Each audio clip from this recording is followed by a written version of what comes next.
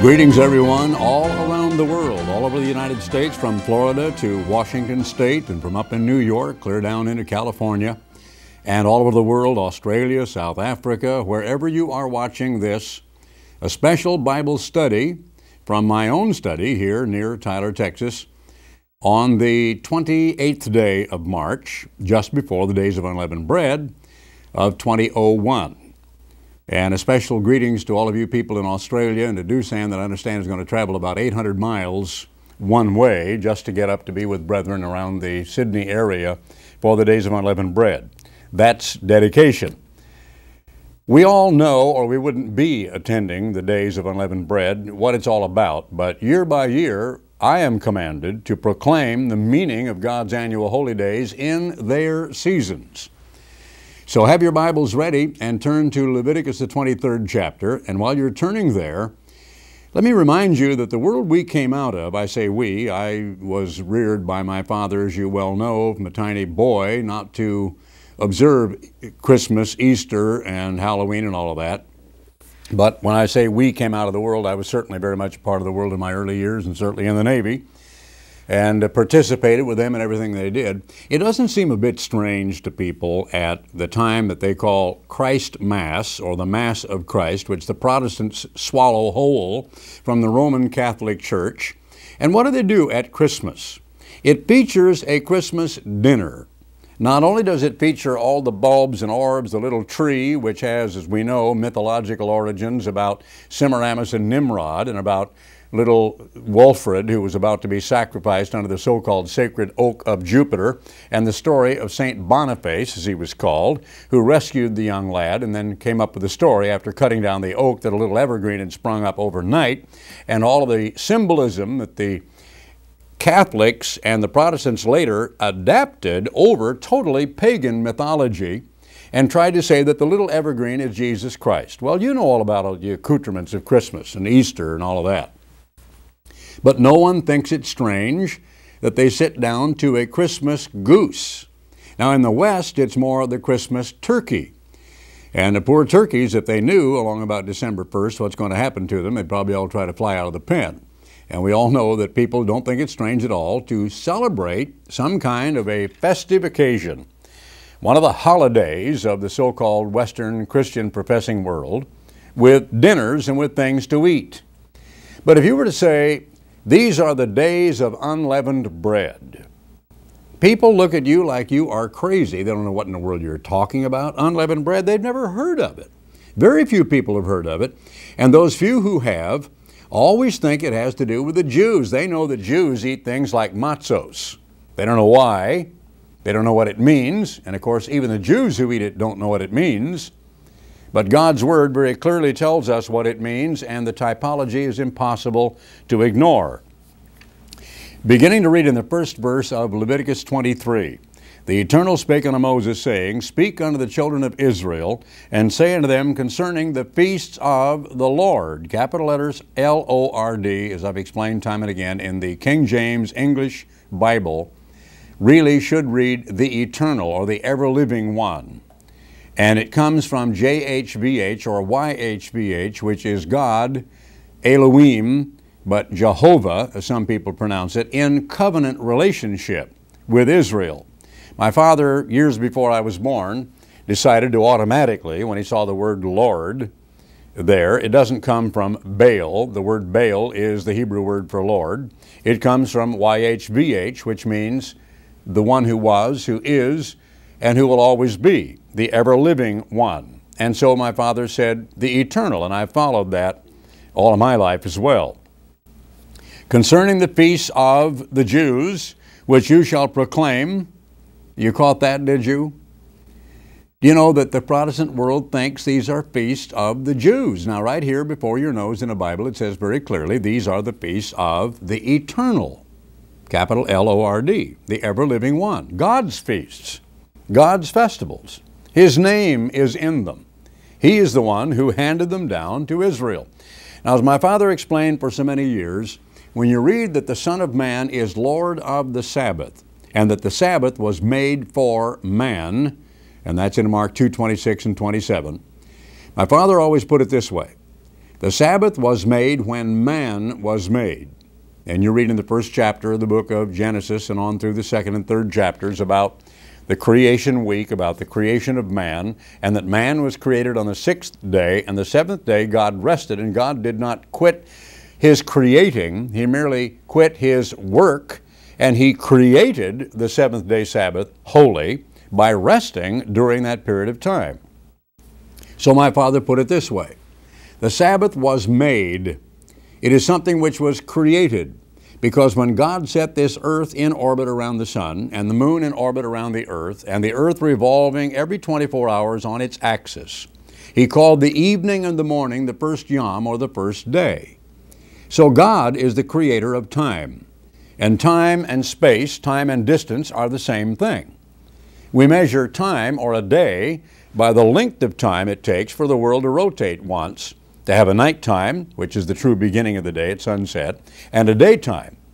And then by a man-made watch, man has decided to divide it up into 12 hours or 12 units of time during daylight and 12 units of time during nighttime. It doesn't work perfectly, of course, anywhere except right at the equator, and even then not always because of the various seasons, but nevertheless that is an arbitrary thing that man has managed to do. Now God is the one who created the movement of the planets and the observations that we make of the solar system, and therefore the lunar month and the solunar month, which are not exact, as you know, and the divisions of time. And as Christ himself said, hath not a day 12 hours. So we know that the Hebrew word yom means the evening and the morning, or the nighttime and the daytime, a 24-hour day. All right, the Sabbath was made because God designated the seventh evening and morning, yom together, as holy, holy time, commencing in Palestine, where the Garden of Eden was located, not over in the Akkadian or Sumerian Valley, but probably right in the environs of modern-day Jerusalem, which tradition, and I think that that's probably correct, says was the location of the original Garden of Eden. But my father went on to say, the annual Sabbaths were made and were revealed when the church was made. Now, of course, we know that the Passover and the Days of Unleavened Bread, the first annual holy days of the year, were revealed to Israel while they were in captivity, while they were in slavery in Egypt. So there is deep symbolism, not only in the paschal sacrifice reflecting Jesus Christ and his shed blood, but also in the fact that it was to be put on the doors and lintels of their little shanties in Egypt, and that when the death angel would see it, it would pass over them and omit them from the death list, which he was then effecting in Egypt and killing every firstborn, and so they were exempted. They were passed over. They were skipped on by. And it was the blood physically from the lamb that was put on the doorpost and the lintels that the death angel saw, which gave them immunity. The spiritual application of that is that when Jesus Christ's blood has been accepted by you and me, and we have gone through the rite of baptism, repent and be baptized, and you shall receive the Holy Spirit of God, the death angel, figuratively, which is going to exact the penalty of death by Gehenna fire, passes over us. We have been exempted. We are no longer under the penalty of the law. And we have been forgiven for our past sins, and we have a great high priest who is there in heaven above. When we go to him, when we stumble and fail, he is there to listen to us as we pour out our hearts to him, and to turn to God the Father and to say, Father, I understand this person because I went through similar things. I know what these temptations and trials are like. Please forgive them. I won't go into a discussion of grace here at this point because I've discussed it frequently and in many, many sermons, and it's in a lot of booklets you can read. But nevertheless, the condition of grace is God's mercy and his pardon, a part of the character of God. It is not a condition in which the repentant sinner dwells, which means he can go out and do anything he wants to from now on, and I think you all understand that. Now, getting back to Leviticus, the 23rd chapter. These are the feasts of the eternal, which you shall proclaim to be holy convocations. And the word convocation means convoked. You've heard of the word provoked. Well, convoked means actually to order the feast or the festival or the meeting. It is an ordered occasion, a commanded assembly. It's not an invited assembly. It's not a casual assembly. It is a convoked or a commanded assembly. Even these are my feasts. 6 days shall work be done, but the seventh day is the Sabbath of rest and holy convocation. Most people have never thought of the weekly Sabbath as being like a feast of God, one of God's feasts. It is lumped together with the annual holy days. Here in this chapter, the weekly Sabbath is not separate from the annual Sabbaths. They're all a part of the same package. It is the Sabbath of the eternal in all of your dwellings. These are the feasts of the eternal, even holy convocations, which you shall proclaim in their season. So I have no leeway here. I have no recourse. I am not free to decide to pick out a sermon about love or faith or charity or good works or goals or something else on the first day of unleavened bread or the second day of unleavened bread. I'm not free to do so on the day of Pentecost or at the Feast of Trumpets or the Day of Atonement or on the Feast of Tabernacles. God's ministers are commanded to proclaim these convocations, and that obviously means to proclaim what they mean, to announce we need to gather together, come here and be there at a certain time, have this as a commanded assembly, and explain what it's all about. In the 14th day of the first month at even, and that's all explained in my book on the Passover. It was at the going away or the going down of the sun is the Eternal's Passover. And on the 15th day, just a few hours later, because beginning at noon and shortly after noon, which was the evening or the leveling of the sun. You and I have been raised in a world where we think evening is after sunset and sometime we call twilight, but before full dark. We say good evening instead of good afternoon. But it really comes from the word leveling, evening. And you can see in biblical history, and many of the Bible helps that are there, like Kiddo's Bible Cyclopedia and so on, that they could begin slaughtering that lamb anytime from, say, noon to 3 o'clock in the afternoon. Now, having watched sheep be slaughtered, and having slaughtered many animals myself, deer, antelope, so on, I know what kind of preparation it takes. I know that when you slaughter a sheep, and then you hang it up, and then you strip the hide off, and you have to take the entrails out. You have to completely clean it. You wash it down and so on. Then you have to butcher it. And then you have to broil in this case, or they would barbecue like we would say today because they did it over an open fire and cook it. You don't do all of that in just 1 hour. You don't do that between sunset and full dark. There's just nowhere near enough time. So the sheep were slaughtered several hours earlier, and the preparation of taking the hide and all of that off. Now in this case, they did roast it whole. They didn't do what I'm saying about that, but still they had to put it on a spit and they had to roast that animal, and that takes a lot of time. Several hours turning slowly over an open barbecue to roast a mature sheep, or in this case, a lamb. So it was killed or slaughtered late in the afternoon, but by the time the dinner was prepared, it was after sunset and the beginning of the nighttime, which was the 15th. And the 15th is the feast day where the Passover lamb, which was to be slaughtered late on the 14th of Abib, or the month of green ears. So it says, on the 15th day of the same month is the Feast of Unleavened Bread unto the Eternal. 7 days you must eat unleavened bread. Simple command. No problem. Doesn't really deprive you of anything. The only thing you need to do is to have a different kind of bread. Instead of eating fluffed up bread that is puffed up as a result of the raising of temperature in dough, which causes various things like yeast or various leavening agents, even the little spores that float around in the air, but most people buy baking powder, baking soda, or they use like brewer's yeast or something, and they put it in their bread. Then it causes the formation of carbon dioxide bubbles, and it makes it light and airy and a lot more palatable instead of being so hard that it hurts your foot if you drop it on it as you take it out of the oven. And it would be just like lead. If you had a great big lump of dough about that big and you bake it hard, it'd be awfully hard to even get your teeth into it, as you well know. Maybe you never tried that. So, nevertheless, it was to be unleavened, and there is a very great reason for that. Because leavening puffs up. Leavening inflates. It swells up. We'll come to that in due course. But it does say 7 days you must eat unleavened bread. Now, what we do in our family, of course, is go out and buy matzos and hardtack. My wife in occasions in the past has made us unleavened bread that she bakes herself, but mostly we will purchase it. But what I do is enjoy what I call norskas. Let me tell you how to make those right quickly. Flat pancakes, crepes you can call them. All I do is take the stone ground whole wheat flour, maybe the Romanian kind or the high altitude kind or whatever I happen to have, depending on where I am. Take a cup or two of that and start adding tinned or canned milk. I'm going to pass on my own private recipe here. And I just mix it until it's smooth, and I just put as much in a bowl as I think I need for depending on how many people are there.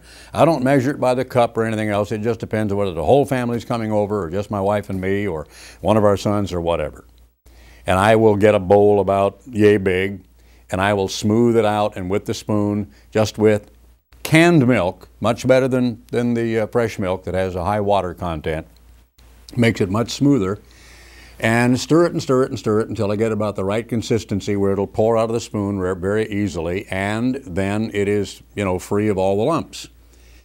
And then if I need to, I can thin it down with a little bit of regular milk or even water later on if I want to get a thinner consistency. And then what I do is take 2, 3, or 4 eggs, again depending upon the size of the bowl I want to make. Let's say 2 eggs, and I crack the eggs, and I very carefully separate them and let the whites get into a little dish, and then I put the yellows in the batter, on the flour. And then, as I'm mixing the batter, I may even add a tiny little bit of oil. Don't do it most of the time, but I can from time to time. I will add a little bit of salt and a little bit of sugar. And then I will mix that until it's smooth and the right consistency, and mix those yolks all in there. And then I will take the egg whites, and I will, normally if I'm making pancakes, I will beat them. This time I don't. I'm messing this up. I got to go back and tell you, no, I'm telling you how to make pancakes. Forget separating the eggs. You don't beat the whites, because even though that would technically not be a violation of the law, because you're really not leavening anything, you are trying to put air bubbles in it if you beat it. And so I was unconsciously here giving you my recipe for pancakes. Now what I do in the unleavened bread one is simply the whole egg goes straight into the batter, and I don't separate them out. So let me go back and correct that. And then I mix and mix until it's smooth, and then I add a teaspoon of vanilla flavoring. You'd be amazed what that does to it. And there again, I make sure that it's really thin, because I want to pour it out of a little ladle. Can't even get it, it'll drip all over the place with a spoon. I like an iron skillet. Any kind of a skillet you use, get it good and hot, and test it with a drop of water, whatever. And then you either grease it with maybe a vegetable oil, or if you want to use a little bit of butter, that's fine. But then you just pour, and I pick up that pan with a hot handle, with a hot, some kind of a napkin or something, a piece of cloth to protect my hand. And the minute I pour it in a little puddle right in the middle, about that big, I pick it up and all turning it around and let it spread until it's a thin little thing about that big around and not much thicker than 2 sheets of this paper. Doesn't take but moments for it to begin, as you can see, to turn brown. Turn it real quickly. It'll be real dark brown on that side, and the other side will never get quite as brown, because they're going to be little tiny bubbles. You can't help that. Some air is trapped in there. Don't worry about that part. You're doing little crepes, like crepe Suzettes or little thin pancakes. What I like to do, you can use any kind of thing you want to, peanut butter and jelly, and roll them. Put that on there and roll them up. I'll make 3 per plate. I like to just make 3 of them, and they're about maybe 5 inches long and about as big around as your thumb or so. And then put a little bit of syrup on them. You can put powdered sugar on them, anything you want. Great breakfast.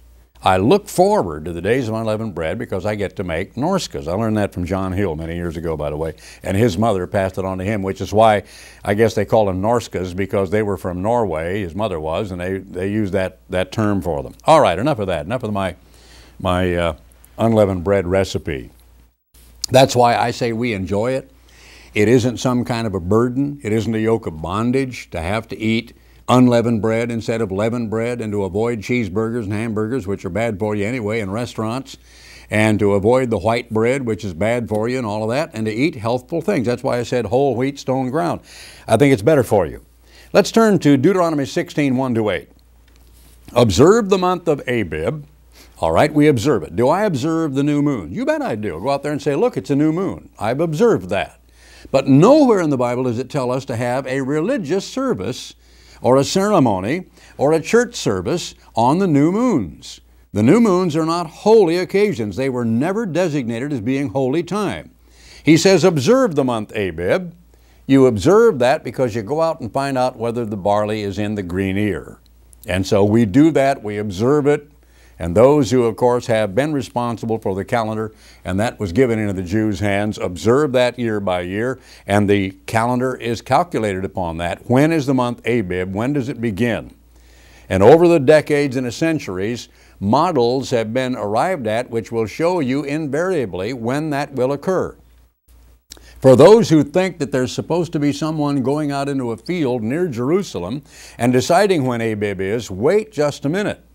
That was the function of the priesthood, and Jesus Christ absolutely eclipsed the priesthood. Christ is now the high priest after the order of Melchizedek. We don't have a Levitical priesthood anymore. That is now the New Testament ministry, and the power is there to bind and to loose and to set the time for the annual holy days based upon the information we receive from those who deal with the calendar. Every year some amateur theologian somewhere will decide, I think we're observing these days on the wrong date. And they will write something up. Well, they don't have any expertise, they don't have any background, and furthermore, they're not authorized. They are not a priest, and they're usually always not a minister, and they're certainly not the high priest, and it was his responsibility to go into the field and determine when was the month Abib. Now it's the responsibility of the church. Observe the month of Abib. And so we do. We look at a calendar, we say, the month of Abib is going to commence when? Well, then we look at it, and then the annual holy days are all dependent upon that. If that is the 15th day of the first month, then we can arrive at the 15th day of the 7th month for the Feast of Tabernacles and so on. And keep the Passover unto the eternal your God, for in the month of Abib the eternal your God brought you forth out of Egypt by night. And of course, if you look at Exodus 12, it was on the night time of the 15th, or the beginning of the 15th. Notice the next two verses. You shall eat no leavened bread with it, rather. You shall eat no leavened bread with it. 7 days shall you eat unleavened bread therewith, even the bread of affliction. For you came forth out of the land of Egypt in haste, that you may remember the day when you came forth out of the land of Egypt. You and I didn't come out of Egypt, we came out of Babylon. We came out of modern-day Egypt, which is Babylonish confusion, sun-worshiping people who are idolaters and don't even know it. And we came out of a world of false holidays which have eclipsed and replaced God's annual holy days, so that modern generations don't even know their names. They will say the Feast of what are nickels? They don't even know what you're talking about. They never heard the Feast of Tabernacles or the Days of Unleavened Bread. And so don't bother trying to enlighten most people, because you may as well be speaking Greek. There shall no leavened bread be seen with you in all your coasts 7 days, neither shall there anything of any flesh which you sacrifice the first day at even remain all night until the morning. Notice that at even then is before the nighttime, and the nighttime begins at 15th, and they sacrifice that at even before, and it doesn't say, of course, that they're supposed to sacrifice it on the 14th in the first place. Now, if you will turn to Matthew 16, verses 5 through 12, we all know that leaven is a type of sin. But notice this example of Christ. When his disciples were come to the other side, they had forgotten to take bread. This was after the feeding of the 4,000 and the 5,000. Jesus said unto them, Take heed and beware of the leaven of the Pharisees and of the Sadducees. And they reasoned among themselves, saying, It is because we have taken no bread. Which when Jesus perceived, he said unto them, O you of little faith, why do you reason among yourselves, because we have brought no bread? In other words, don't you know that if we were totally devoid of anything to eat, that I could create it? They just had that experience a matter of hours before. Do you not yet understand, neither remember the 5 loaves of the 5,000, and how many baskets you took up? Neither the 7 loaves of the 4,000, and how many baskets you took up? How is it you do not understand that I spake to you, not concerning bread, that you should beware of the leaven of the Pharisees and of the Sadducees? What is the leaven of a Pharisee? He goes on to say in verse 12, Then understood they how he bade them not beware of the leaven of bread, but the leaven or the doctrine of the Pharisees and of the Sadducees. And it wasn't only doctrine, as we'll see a little later on. It was the egocentricity. It was the vanity. It was the fact that they were all puffed up with their own power and their own importance. They were abusers of the congregations. They were like little Hitlers who abused the congregations and who ripped off the flock, who fleeced the sheep, who kept them subdued and under and in terror lest they be put out. You read of the tremendous number of statements that Jesus made that a lot of people would think, well, that's some of the strongest language I've ever heard. In Matthew, the 23rd chapter, woe unto you, scribes and Pharisees, hypocrites, you generation of vipers, how can you escape the damnation of Gehenna? And time after time after time, he called them hypocrites. What is a hypocrite? Hypocrite is someone who postures one way, pretends to be something which he is not. He says, do this, but he won't do it. And that's what Christ laid upon them. He said, you will cause them to carry burdens you won't lift with your little finger, one of them. Why do you lay this upon God's people when you yourselves will not pick up the burdens that you're trying to put upon them? So when someone is teaching one thing, saying one thing, putting something upon the congregation and doing the opposite himself and not lifting the burden with even his little finger, not even touching it, then he's a Pharisee and a hypocrite. There's much more to that beside we'll come to in due time. I want you to look now at the corollary verse to that over in Luke 12 and let's go to Luke 11 and verse 38 and read up to that. Luke 11:38. When the Pharisees saw that Jesus hadn't washed, he marveled that he had not first washed before dinner, because they not only washed, but they went through a ceremonial washing as well. And the Lord said unto him, now do you Pharisees make clean the outside of the cup and the platter, but your inward part is full of ravening and wickedness. Holy Spirit inspired that. What's ravening? Well, you hear of a ravening wolf, like ravenous. Somebody says, I'm ravenous, I'm hungry. That is tremendous desire. It is lust. It isn't just anger. We think of a ravenous wolf meaning raving. No, it also has to do with almost desperate hunger to get, to gather in, to take for yourself. Full of ravening and wickedness for evil purposes. They were evil people. They were wicked people. You fools, did not he that made that which is without make that which is within also? But rather give alms of such things as you have, and behold, all things are clean unto you. But you, woe unto you Pharisees, you tithe mint and rue and all manner of herbs, little tiny spices, and pass over judgment and the love of God. These ought you to have done. Christ is not putting down tithing. He's saying you should have tithed. If you get an expensive herb, you get an expensive spice that you can use to season your food and make it more palatable, that is worth a lot of money. Back then, even salt was worth a lot of money. And so it was correct of them to tithe that to the priesthood in the temple. These ought you to have done. So Christ is upholding tithing, and not to leave the other undone, that is, judgment, mercy, and the love of God. Woe to you Pharisees, for you love the uppermost seats in the synagogues and greetings in the markets. I tried for years, back in the old Worldwide Church, to totally do away with the huge big ministerial section up in front. And I was unsuccessful. I tried hard. I practically begged my father to do that. And the other ministers were, well, we need this, and we've got to be able to get in and out. And we came all these reasons. I said, the only person you need up front is the duty elder, somebody that they're calling upon for anointing so they know where to come to find him. The rest of the ministers ought to be sitting around out there among their own congregations or among other people, just like the common lay people. They shouldn't be up here in front. They shouldn't have this great big section, but anyway, I tried. It says, Pharisees love the uppermost seats in the synagogues and greetings in the markets. They love to be recognized. And when you don't recognize them, it hurts their feelings. Hello, pastor. Oh, hello, big minister. How you doing today? Love to, oh, look, Joe Pharisee. Hello, Joe. How you doing? Very well, thank you. I mean, it's unbelievable. People just have to have that recognition. Woe to you, scribes and Pharisees, hypocrites. You are as graves which appear not, and the men that walk over them are not aware of them. You don't even know. It looked like beautiful lawn. There's a dead corpse underneath there, or maybe a whitened sepulcher, as he called them. Looked like a beautiful little white building made out of marble or all painted and whitewashed, and inside it's full of dead men's bones, Christ said. Then answered one of the lawyers and said, Master, thus saying, you reproach us also, because they were part and parcel with the Pharisees. And he said, woe unto you also, you lawyers. You ought to see, I could show it to you, my phone book is right over there, but in a city even of 100,000 people, there is probably a quarter of an inch thick series of dozens of pages of lawyers' ads in Tyler, Texas. And I see them on TV all the time.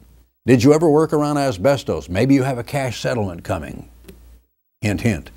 Ambulance chasers, they call them in the United States. They want to get there just in time to watch all the people as the bus careens around the corner, smacks into a tree. The driver runs away thinking that it's going to be bursting into flames at any moment, and all the neighborhood grabs, runs onto the bus, grabs a seat and grabs their neck and starts screaming, oh, you've heard about it. The lawyers love that kind of thing. Were you in the bus? Oh, yeah, I was in the bus. No, they weren't. But anyway, some people do that. They're called ambulance chasers. And Jesus said something that really touches my heart. Because, not talking about any specific, there may be plenty of honest lawyers out there. There really might be, and I know there are. Matter of fact, I've met several of them. There are a couple of them that I deal with here in Tyler that I do respect, and I know they are good, decent people, and they're honest. I even have a nephew who is an honest lawyer. He really is. So I'm not taking issue with all lawyers, but these were the ones that Christ took issue with. You laid men with burdens grievous to be borne, and you yourselves touch not the burdens with one of your fingers, I was referring to before. Woe unto you, you build the sepulchres of the prophets, and your fathers killed them. Truly you bear witness that you allow the deeds of your fathers, for they indeed killed them, and you build their sepulchres. Therefore also said the wisdom of God, I will send them prophets and apostles, and some of them they shall slay and persecute, that the blood of all the prophets that was shed from the foundation of the world may be required of this generation. From the blood of Abel to the blood of Zacharias, this is a repeat of what you read in the last part of the 23rd chapter of Matthew, which perished between the altar and the temple, verily I say unto you, it shall be required of this generation. Why? Not because he was laying on them the sins of yesteryear or past generation, but saying they were the same ilk. They were the same way. They had followed the same traditions. They were doing the same thing. Woe unto you lawyers, you've taken away the key of knowledge. They loved to keep the general laity ignorant. They didn't want to teach them letters. They didn't want them to be well read. They didn't want them to be literate. They wanted them to depend upon the lawyers for everything. And so today, of course, people have these specialists. People will say, well, who's your doctor? If you say, well, what do you mean? I don't have a doctor. You don't have a doctor? What? Who's your dentist? Well, I go to different ones. Well, you mean you don't have a single dentist? You don't have a single doctor that you go to? Well, that'd sound weird, wouldn't it, to most people? Well, who's your real estate agent? Who's your automobile dealer? Who is your lawyer?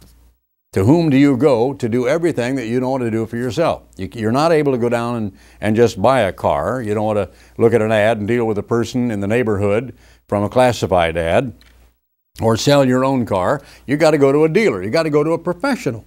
And so these people continually thought they had to go to a professional. Woe unto you lawyers, you've taken away the key of knowledge, you entered not in yourselves, and them that were entering in you hindered. And as he said these things unto them, the scribes and Pharisees began to urge him vehemently to provoke him to speak many things. They were accusing him, they were hurling one question after another from every conceivable angle, laying wait for him, seeking to catch something out of his mouth that they might accuse him. What were their motives? They weren't seeking truth. They didn't even seek to solve an argument or discuss an issue. They were deliberately trying to provoke him, hoping he would make a mistake, and if he did, they would nail him and take him off and kill him if they could. In the meantime, that's why I read up to it, when there were gathered together an innumerable company or multitude of people, insomuch that they trode one upon another. Now this is a mob where people are getting trampled. People are saying, ouch, stay off of my foot, you oaf. And some of them are falling down. They're trying to help them up because they're just trying to get as close to Christ as they can. He began to say unto his disciples, first of all, beware you of the leaven of the Pharisees, which is hypocrisy. For there is nothing covered that shall not be revealed, neither hid that shall not be known. Now you know that a hypocrite is a very distasteful individual. And when you've got someone who is posturing and pretending to be something he is not, when I found out, for example, recently, just tell you one thing, doesn't matter, I don't need to give you any names, I won't even tell you what part of the country, but there was a young man who aspired to be a minister, and he was so righteous. I mean, righteousness, he was just like baked on righteousness, like baked on enamel. I mean, he had in high gloss righteousness. There was righteousness in his demeanor, in his necktie, in the way he walked. I mean, he was righteous. You knew that the door probably said, Mr. Righteous. Kind of a person you knew was what I'd call in the Navy a minister striker. You know, you were a boilerman striker, or you were whatever, meaning that you had a little bitty designation on your sleeve that said that next time you got a promotion, you would be a petty officer, maybe like a bosun or a machinist mate or something. Well, you knew that this man was a minister striker. And he was hypercritical of everybody, and especially he was hypercritical of me. Oh, was he contemptuous of me. He hated me, and he hated my sons. He didn't like us very well at all. Well, he ran off here a few months ago and got married, found out. Now, why am I shaking my head and not rejoicing? Well, because he married a doctor. But he married a male doctor. And I guess you should say they lived happily there ever after. Well, it shows you, doesn't it? I mean, there are just times that you shake your head and you wonder, how in the world can people pull themselves up by their own great posturing bootstraps and claim to be Mr. Righteous, and then you find out all the time the guy was a homosexual? That he was absolutely one of these. They say in Australia, I remembered when one of our Australian students told me that word, and I hadn't heard that word until that very moment. They call them pooftas, a poofta. So for you people in Australia, the guy proved that he was a poofta. Came out of the closet. Anyway, all right, having said that, hypocrisy is disgusting. And that's why he said there is nothing covered that shall not be revealed, neither hid that shall not be known, because sometimes the true colors come out, don't they? Some men's sins go before, some men they follow after. So eventually, what goes around comes around. Leaven is insidious. You know that there is leavening right now on your nose? Yes, there are yeast spores floating around in the room and outside all over the place, and they're microscopic. They're tiny little yeast spores. So housewives know that they could mix dough, like I was talking about, and instead of leaving it unleavened and baking it immediately, if they just put it on a shelf outside, maybe screen it so the flies don't get on it, or maybe pollen from the trees, but anyway, outside. And they used to have those kinds of cupboards in old homes when I was a boy. My grandmother did. She had a cooler that opened to the outside. And at night, she would actually put butter and things like that in a little alcove with a sliding door, and there was just screen outside. Animals and cats and things couldn't get at it, birds couldn't get at it, but it was a cooler and it was sitting in the outside air. Well, they would put a lump of dough out there, and overnight it would gradually become leaven. They would leave that dough for 2 or 3 days, and that leaven was insidious. It was also invisible. Couldn't even see it. Little by little, it was working. And those little buds and spores were just doubling and quadrupling and dividing all the time. And eventually, when she cooked the bread, it would rise because all those little spores had just gone riot, and they loved that environment. Yeast spores love a loaf of bread. Now, if you and I are a loaf of bread, and if leaven is sin, like a yeast spore, sometimes it is so insidious, it's virtually invisible. And it gets in there almost before you know it. And little by little, the entire lump is leavened. And people don't even know that it's there oftentimes until, as it say, it's a hot time in the old town tonight, until real trouble comes, and like, say, being tried by fire. And then, of course, the leaven appears for what it is. Let's turn to 1 Corinthians, the 4th chapter. I want to read through a few things with you and read up to the 5th chapter. Here, the Apostle Paul is saying that he was being criticized and judged by the laity. He said, with me it's a very small thing, chapter 4, verse 3, that I should be judged of you, or of man's judgment, because they were criticizing, condemning. Here was a very proud church. You know, you read 1 Corinthians many times. They were getting drunk at a Passover. They were tolerating incest, where a man was living with his own stepmother. They were people, though, and that's hard for me to understand, but there it is in the Bible, so I understand it, that had spiritual gifts, some of which we don't even have in the church today. And yet they were Gentiles, and they were filled with emotion. They had a lot of emotion, and they were Italians, as we would call them today. And they were critical of the Apostle Paul. He said, I know nothing by myself, yet I'm not justified hereby. Verse 4 of chapter 4, 1 Corinthians. He that judges me is the Lord. Therefore judge nothing before the time, until the Lord come, who will both bring to light the hidden things of darkness, and make manifest the counsels of the hearts, and then shall every man have praise of God. He said, in these things, brethren, I have in a figure transferred to myself and to Apollos for your sake, that you might learn in us not to think of men above that which is written. Now, how did the book start out? I am of Paul, I am of Cephas, I am of Apollos, I am of Christ. Each one of you saying, I'm of somebody else. Thank God, he said, I didn't baptize any of you, save maybe one or two. And the Apostle Paul was saying, who am I and who is Apollos, but those who have planted? But he said, the foundation that is laid is none other but Jesus Christ, and let him that builds thereupon take heed how he builds. And he said, you shouldn't be followers of men. Follow me as I follow Christ, he said. And obviously the inference is, anytime they found the Apostle Paul wasn't following Christ, then don't follow him.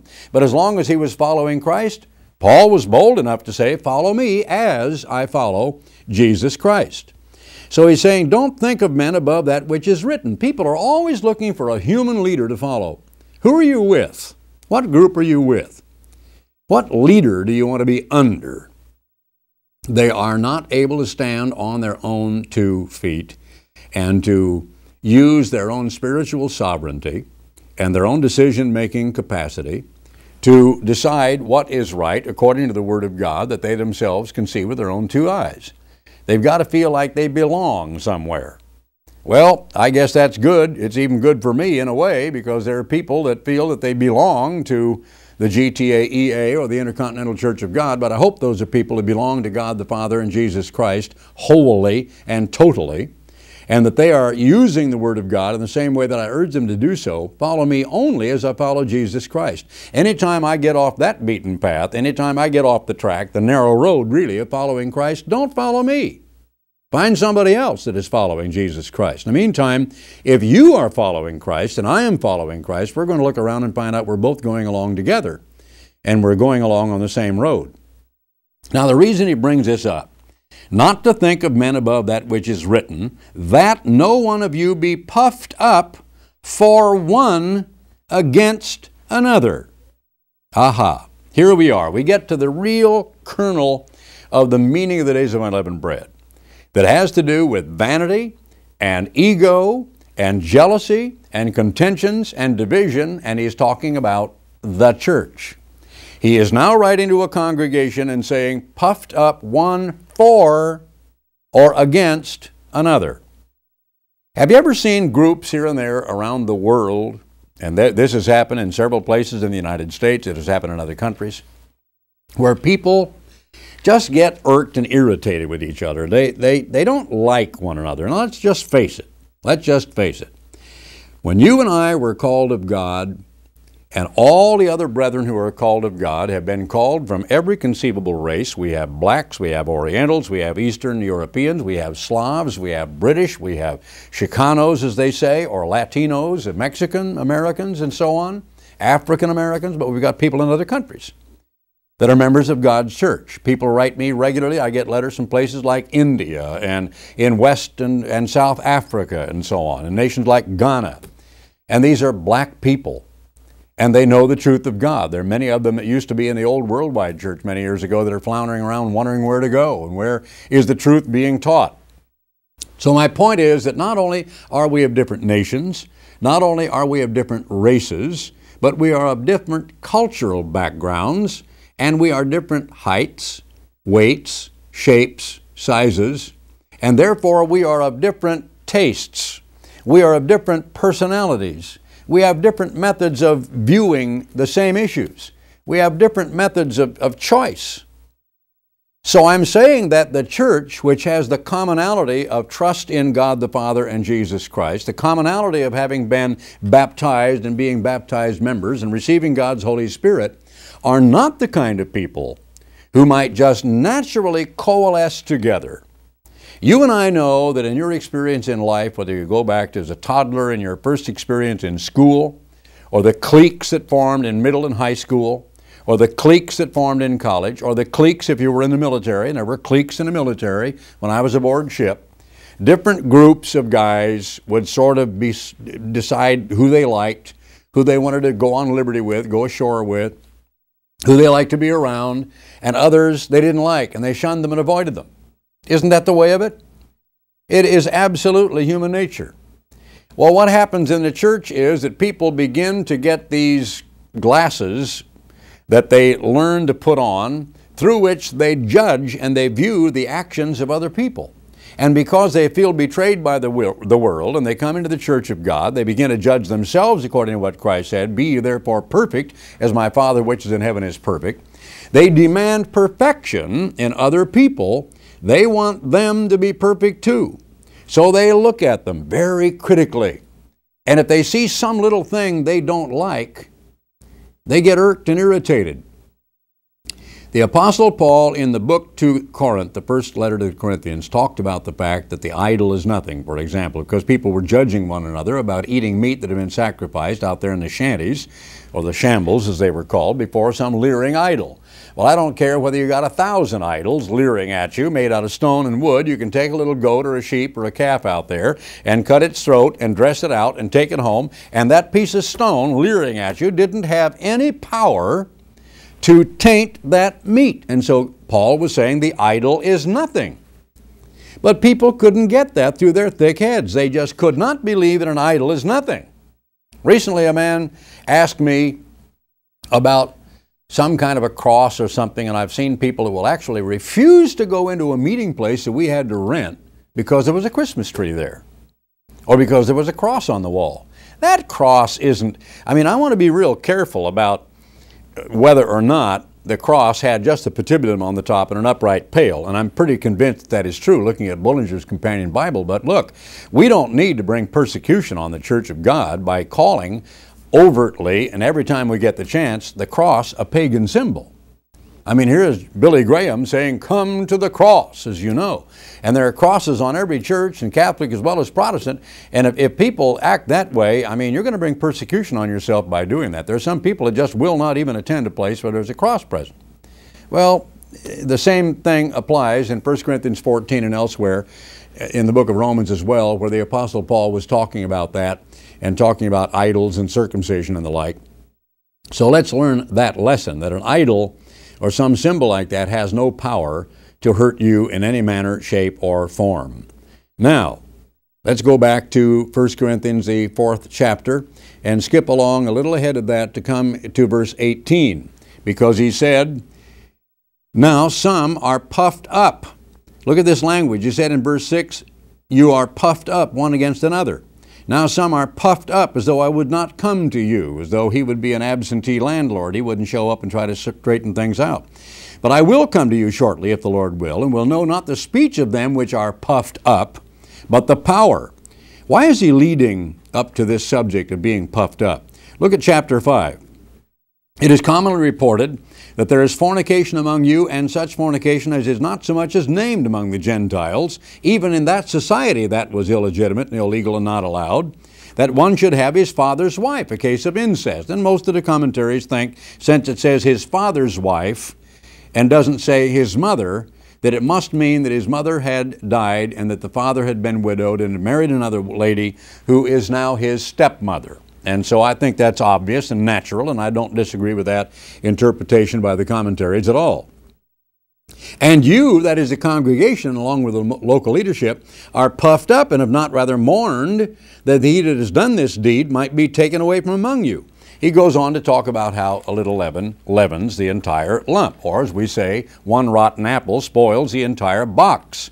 After he told them to deliver such an one unto Satan for the destruction of the flesh, that the spirit may be saved in the day of the Lord Jesus, he said in verse 6, "You're glorying, you're boasting, your ego, your vanity, your jealousy, your party spirit, saying, I'm of this man, I'm of the other man," and putting down people of a different party, a different group.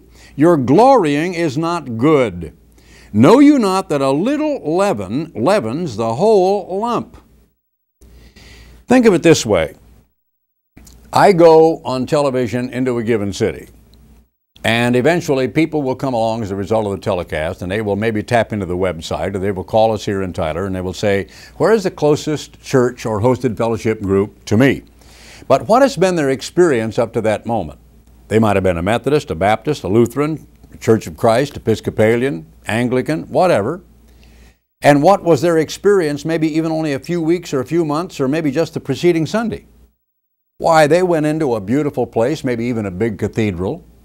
They went into a large church building with big stained glass windows and a huge organ. There were deacons there dressed up in their best clothing. The minister was there. It was all very formal. There were nice big thick hymnals there. There were little envelopes that probably had 1 Corinthians 16:2 on it or something. There was a song service. There was someone that did a scripture reading. They probably recited the Lord's Prayer together. And then there was a short little sermon. And that was the environment, that was the, venue that they went to, and they were accustomed to people being in a worshipful attitude, dressing up in very nice and suitable clothing. Now let's say that they call and they find out where the nearest church is, and they find out it's meeting in a rented hall. That's the first shock. The second shock is they go there if they find out that it's not a very nice looking hall and it's in a bad neighborhood. That's real cultural shock.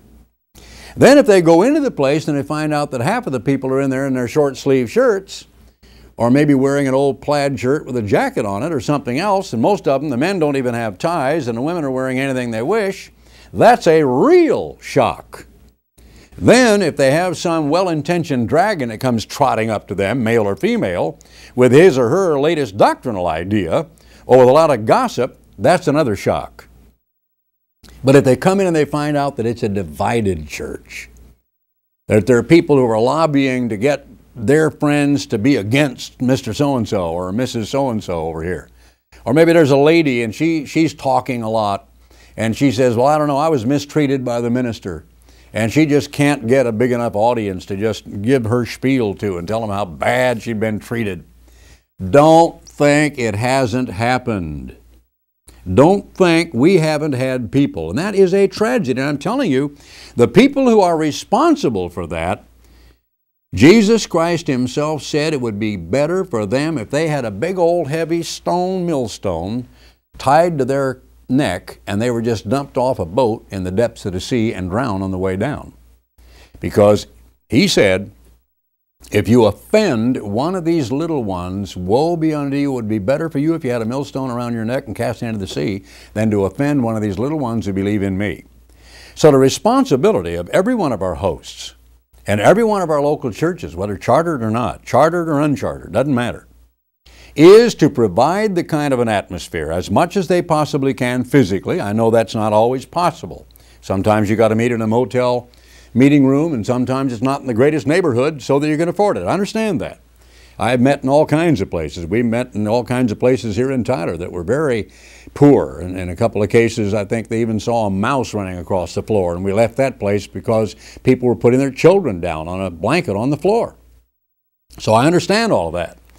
But woe be unto the individuals who do not do all they possibly can to make it a cohesive, loving, warm, friendly, open arms church, and to invite those people into what will be a very wonderful experience for them instead of a very bad experience. Because you all know, no matter who you are and where you are, we've had people show up once or twice or three times and then go their way and not come back.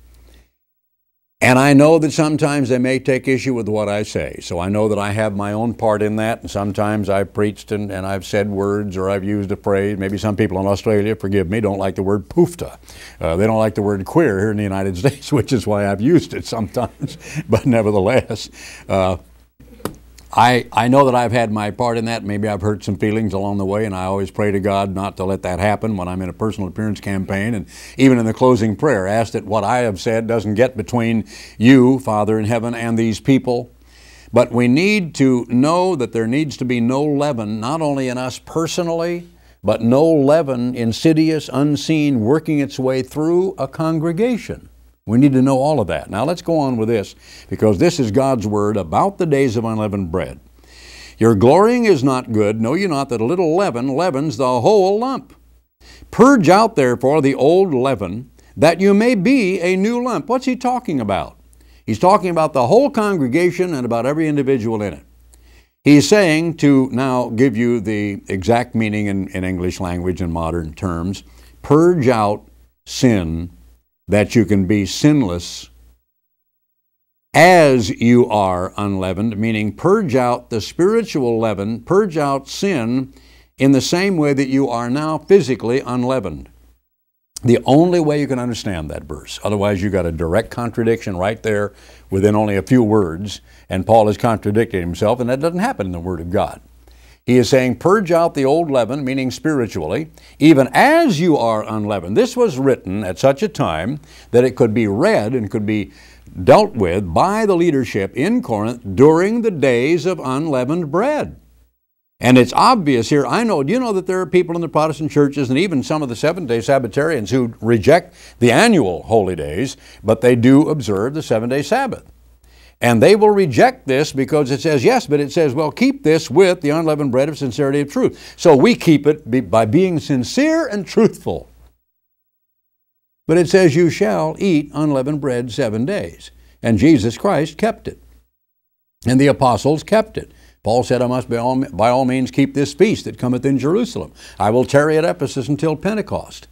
Luke wrote in Acts 27:9, when the sailing was rough now because the fast, Day of Atonement, was past.